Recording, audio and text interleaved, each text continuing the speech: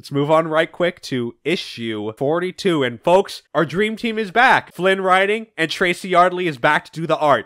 It's been a while, hasn't it, since Tracy Yardley's done art? I was about to say, yeah, no, it's been a while. Oh my god. So, what do you know what Mr. Yardley has been up to as of late? I know I imagine he works on just other projects and other comics.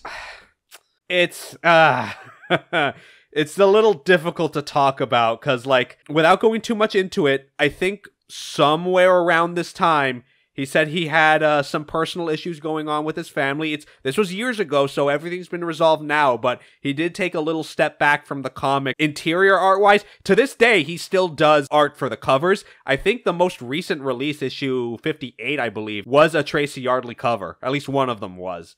So he still has his hand in IDW Sonic. This is the part where it's going to become difficult for me to talk about because, like, he's been posting a lot on Twitter, right? Every now and again likes to talk about, you know, his work on IDW Sonic, but also with Archie Sonic. And he once posted, this was like a good couple of months ago, how even though he does get a better rate with IDW now, he feels like he doesn't really want to return to IDW Sonic, at least not right now.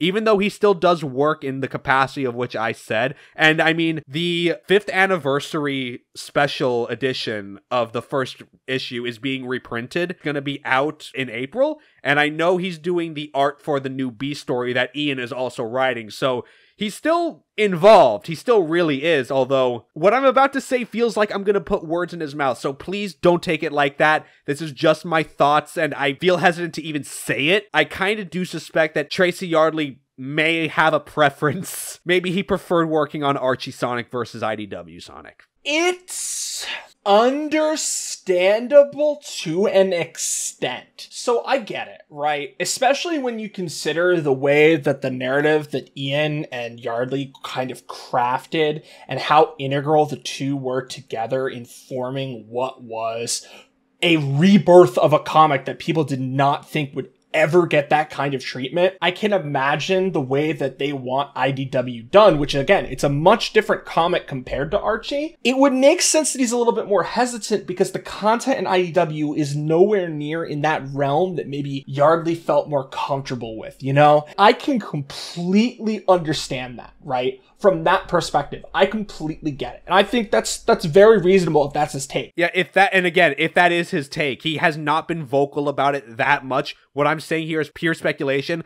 Please, please, please do not take what I say as me putting words in his mouth. It's very interesting to see. But again, I don't want this to be like me bothering him. I don't want to like engage with him on this. He clearly has his preferences one way or the other. And either way, in his own capacity, he's still working on IDW Sonic. Now, of course, as a fan and as someone who grew up with Archie Sonic, would I like to see Tracy Yardley's art more often in the comics? Yes, absolutely. But that's his call, ultimately. That's his call. We're not gonna fucking judge him one way or the other. It's ultimately his decision. Whatever decision that is, that's his to make. Didn't mean to go into this whole tangent. I guess I brought it up by accident, but you know, hey, I feel like it is worth talking about because Yardley was such an integral part of Archie, and we have not really seen his art that much. And I guess it's good to sort of kind of understand maybe where he lies. But again, we don't know. We don't have a full picture of it. We only have the speculation and based off of some tweets and whatnot, but it's irrelevant at the end of it. It's irrelevant. And like I said, I'm going to stress this for a 4th time.